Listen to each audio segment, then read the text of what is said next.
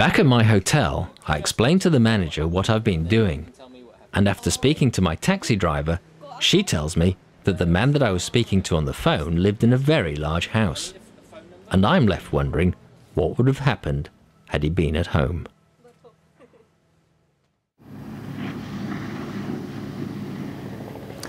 So that's my story, or at least that's my story so far.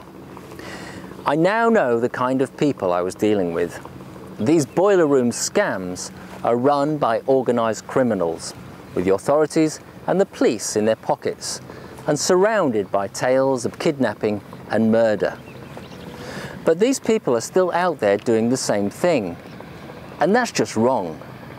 So with your help, my search continues, and maybe one day, these people will be brought to justice. I'm with the institutional department